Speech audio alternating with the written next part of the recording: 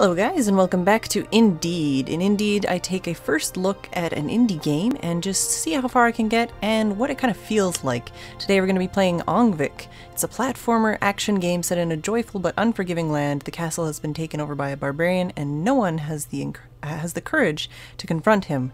So take up your father's gear and set off on a wondrous journey. And you're not alone. You'll find many birds and items to aid you along the way, and you'll encounter all sorts of creatures to fight as well. But watch your step. You only have one life, so if you die, you stay dead. So if you've played Volgar the Viking, or if you've seen it, it's very similar to that one in that you just go along and there's armor that you can wear that will kind of prolong your life, but yeah, dying is easy and will come quickly. I'm not entirely sure what the differences are. We might just go with random for now. And as you can see, I'm this little dude here, and I have this bird, and I can control the bird, I think, but I'm not sure why I would. I actually punch separately, depending on the hand. And okay, yeah. Just checking out the controls here. Don't want to die to this monkey. Can I just jump on him? Ow. Oh, I died.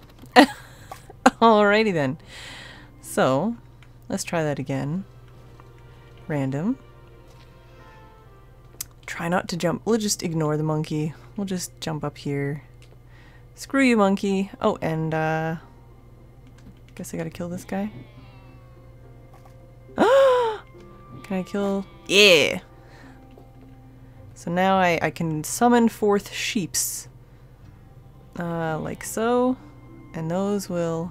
Come on! Hit the monkey! It's all about timing, I guess. No. Okay, well, fine. Screw you guys. I'm going this way. There's very small ledges here that I can jump on. That's not what I wanted to do. Can you not make that jump? That's not... Yeah, there we go. Okay, excellent. So the thing about this game actually is that every single playthrough is the same. Unlike a lot of the games I play, this isn't procedurally or randomly generated. The levels are always the same, which can be a bit frustrating because when you die, you end up at the very beginning again. But, no. There is something of a kind of similar gameplay style, just having that super hardcore kind of play where you have to be very careful about any damage you take. Like that. You know, there's a... Oh, my staff! Oh no, my staff! I've used up my staff. I no longer have a sheep staff of awesomeness. And that attack looks dangerous. Can I punch you? Can I punch you? No? Ah! Punching is so close. I don't want to be so close to that guy. Can I jump on you? Yes, I can. Aha! And now I have a wood spear. Not sure what it does. But we're gonna get out of here. We're gonna go up here because... Oh my goodness. Ah! No! No! Okay, I'm not dead yet. I'm gonna be dead. Oh no. No. I have no armor left. I have no weapon left. And with the timing there, I would have jumped right into the tree anyways. Let's try the king this time, since it starts me off on there. And that seems like a nice starting place. Looks like he's got some pretty sweet armor. So let's get the sword. Get the shiny things. Kill my dad. I don't know if you have to kill the dad, but it's definitely possible.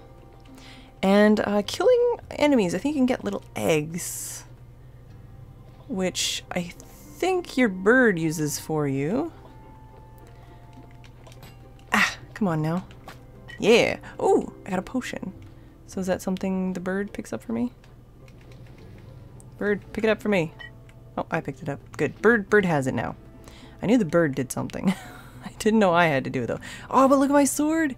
It's already looking really worn down. I do not like the look of that. Oh, sword's broken. So we really gotta watch out for these branches here. We're gonna jump on this guy's face. If he'll come over here. Jump on. Oh man, and I just lost. Oh, my helmet. I guess it kind of went down a level or something, but I still have my helmet. No!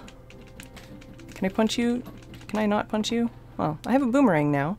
I don't entirely know what I'm doing, if you couldn't tell. These little guys. Ah, suck it. You had a boomerang too, but not anymore. Oh, I can look down. Okay, good. I always try to do that. Like, oh, Oh, okay, we're good. We're no, no! Okay, we're still alive. I was trying to do that ever since Spelunky, but it doesn't usually work. The timing on some of these enemies. There we go. Nope. Nope. Alright. Past the fish. This little dude's kind of scaring me. Oh no. Don't touch me! Haha! Oh, there's eggs there too. I guess I could get those eggs for my bird. Don't entirely know how. But yeah, so it's... Oh! I want that chest. Oh my god, this sword! This is amazing. Okay, well, I'm probably gonna die soon, which is good, because then you'll get to actually play more of the game yourself. But this is the gist of it. You get to pick a different class. Each class has different items. I like the sheep one. I can summon sheep. All of your items... okay. All of your items actually take damage. Take it. Okay. Take damage, so you can't... Oh, no. You don't just get to infinitely use your items forever. There was a... Okay, there was an egg there. The eggs... I'm not entirely sure what the eggs are for. Something for my bird. I really want that armor. Or do I? I think my armor's better right now, but I'm not sure. Might be able to save it. There we go. Let's grab this. Ah, yes, my bird has it. And I don't know if my bird got that egg too. Oh no! No! Anyways, yeah, so basically you have all these different types of characters. They have different kinds of armor, different skills and abilities. Ooh, peasant bottler.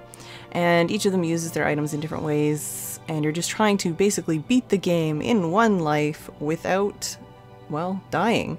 So if this looks like something you'd be interested in, I've got the link below. You can check it out for yourself. I hope you guys have enjoyed, and I will see you in the next video.